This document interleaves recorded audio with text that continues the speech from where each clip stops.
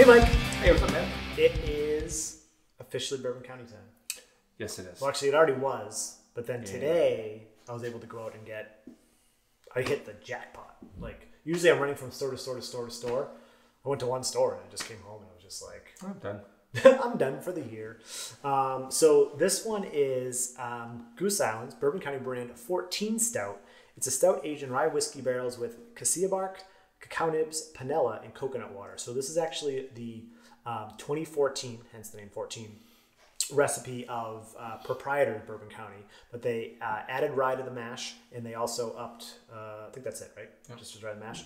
And yeah, so if you already watched our regular 2021 base that Kyle got us, we love that one. So I'm really excited to dive into this. We managed to get this. The Coca-Cola variant, well, not Coca-Cola, I think that's copyright infringement, and the Cherrywood. So the Cherrywood and the Coca-Cola, we're in Massachusetts, for those that don't know, they had cases of those too. They only had 2 bottles left of these, which I snagged, one for right now, and then one for aging down the line. What's it, ABV? 13.2. 13.2. And these are pretty sweet glasses you got here, Sean. Pretty sweet sweatshirt. That is true. Where do you get those? You. That's right. You both. You. I didn't plan it like this either. This sweatshirt's just so comfortable. That's why I bought it for you. Because you knew it was comfortable? Sure. All right. So, I mean, I can already smell it. It looks like Bourbon County. Looks like Bourbon County. Although I feel like the head's actually darker. Wasn't the one we had with Kyle 14-ish% too? Yes. And interesting that this is less with more rye in the mash too. But dumping a lot of adjuncts and stuff. Yeah. All right. See how it nose. Oh. That is brown sugar, but I think that's probably like the panela sugar, because you were saying earlier panela is what, like more raw sugar? Yeah, it's like raw, unrefined kind of a sugar.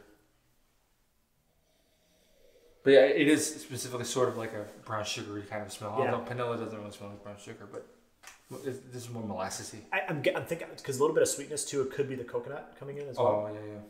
Because there's definitely coconut in there. There's also like chocolate syrup. I didn't get chocolate syrup. I am getting chocolate syrup. You're not getting... If I really... Well, the brown sugar, the coconut... Yeah, okay, there it is. I am getting almost a little bit of a hint of spiciness here. I was going to say, right at the end, you get like a whiff of the alcohol, but it's got the rye spiciness going to it. Oh, it smells. It smells great. It doesn't have like the super fudgy German chocolate cake that we got from the original, just no. The base, but... So far, everything in here smells delicious. Let's see if it tastes delicious. Let's do it, sir. Cheers. Cheers. Thanks, store that will not be named, for putting this out early.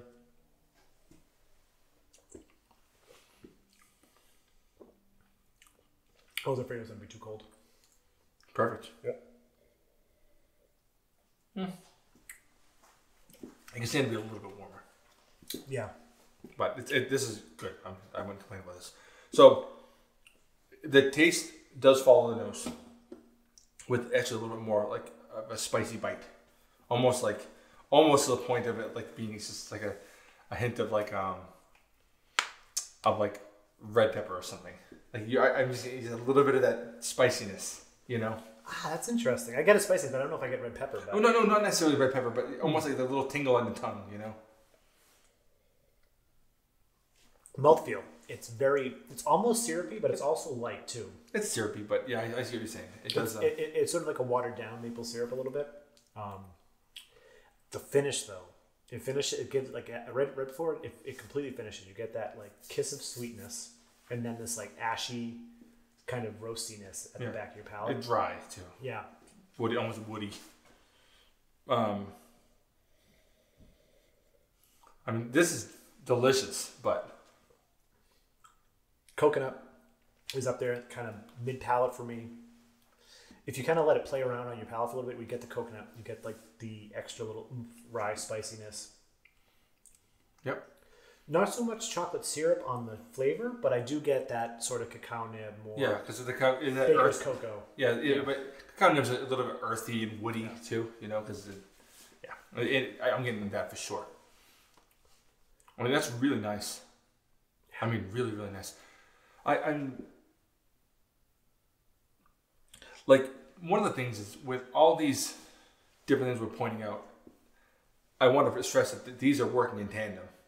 Like, it's all working together. It's not just like a bunch of wacky things. This is beautifully put together. And it seems like the case with a lot of the variants, because you get all these, and you get a lot of Imperial Stouts, bourbon barrel-aged Imperial Stouts with just wonky adjuncts, and they just sometimes are just all over the place. Goose Island really, they fully understand their base beer enough so that they can make these adjuncts work together in the perfect way without overshadowing other ones or being overpowering. Like, yeah, this is, and coconut water, not coconut. I just forgot about that. That's so weird. That's something I've never heard before. Yeah, might be actually why it goes down a little bit too. Just gonna say that. I actually find this a little bit easier to sip than normal Bourbon County, and I don't think that's the ABV because it was 1%, right? Right. But I think what it is, I think it's just a little thinner. Mm-hmm. I think that those cacao nibs and a little bit of that barrel, they're drying it out a little bit at the end. It's sweet, but not too sweet. Yep. It has all these things that makes me just want to keep sipping. No, I don't mean like quaffing and just destroying, but I mean like sometimes it would be like I can pour a glass of BCBS and it sits on my table for a while. This won't sit that long. It's not thirst quenching, but like. Well, no, it's not. But it does make you. This is something I will sip a little more quickly than a regular BCBS. Yeah. Yeah,